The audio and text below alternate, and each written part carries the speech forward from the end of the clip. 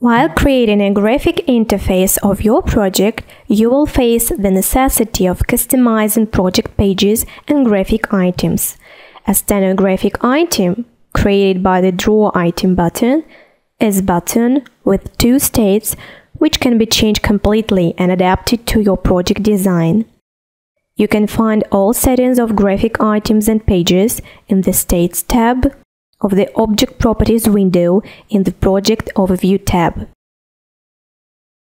If you want to change the appearance of one or more states of the graphic item, you can switch states using the States window. Here you can also add or delete a state.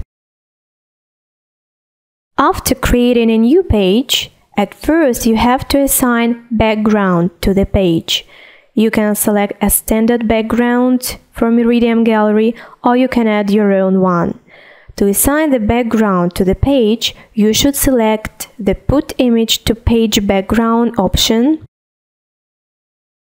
by clicking in the right menu of the selected item. With the help of this option, you will add the item as background for the selected page.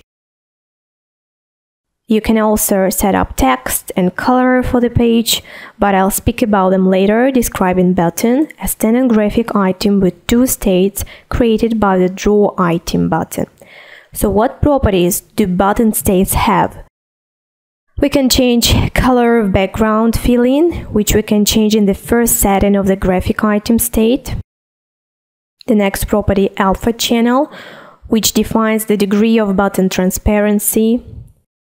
Button can be completely transparent, or you can display a necessary degree of transparency. Here the fixed value affects button opacity on the whole, its text, borders and images. Text for the graphic item can be written in the following window.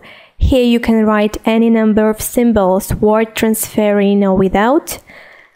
Then you can see text settings, selecting a font. You can use any font installed on Windows. Now you can see different fonts here.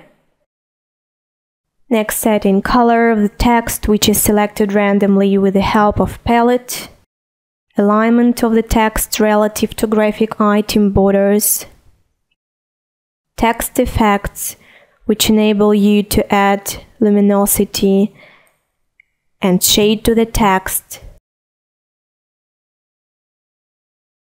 And setting of word wrap, that is when the line does not fit in the graphic item borders, word transferring will be done automatically. Next you can see settings for working with images. At first you have to set up a border of the graphic item. It's a frame which you choose in the offered list. Let's set up a line, for example, of 2 pixels caliper. Here we can set up the color of this line too. Then we indicate the image you want to assign to the graphic item.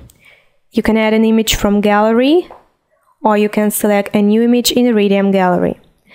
In this case, the image is assigned to the item by the drag and drop method, and you have to select as images. At that, you set up icon, an additional image. It will be demonstrated over the main image. You can select it from list of standard icons in gallery or drag it from icons imported to iRidium gallery. While assigning an icon to the graphic item, you have to select as icon in the dialog window.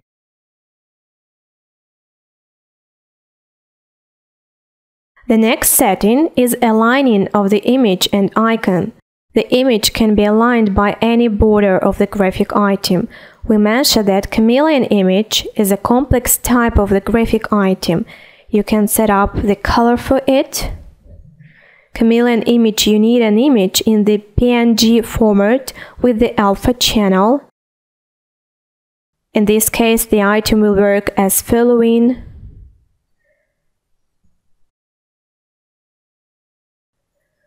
Red and green image channels will be converted by the item to the border color and filling of the graphic item. For example, we can choose the orange color, and as you can see, button has changed color to orange.